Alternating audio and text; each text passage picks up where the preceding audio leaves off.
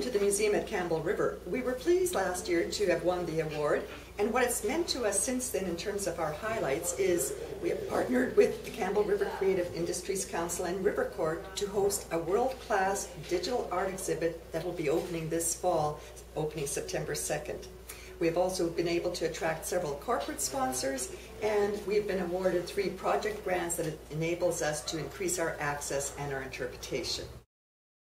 What did winning the award mean to us? Well, it meant it gave validation to our staff, to our volunteers, to our board of directors of what we do is making a difference in our community and was valued. So I think that was important.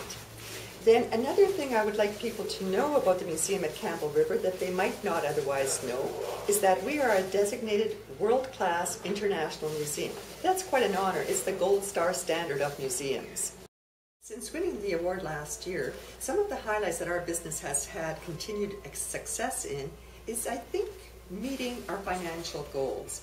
It has been amazing, not only the corporate support that has come through, but project grants that have come through, and hosting a world-class international digital art exhibit that's opening this fall.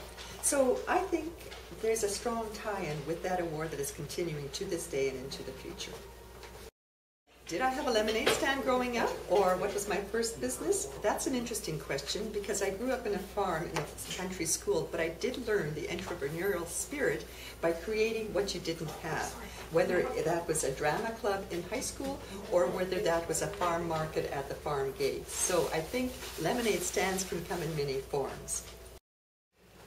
Interestingly, I think the top 3 things about the museum at Campbell River are, it's not boring. Often people will say, I don't want to go to another museum, whether it's children or older people, but they come and they say, thanks for taking me, it was amazing.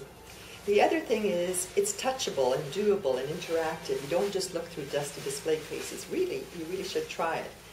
And the third thing is, it's a living history museum. History isn't in the past, it's what's happening today that informs the future.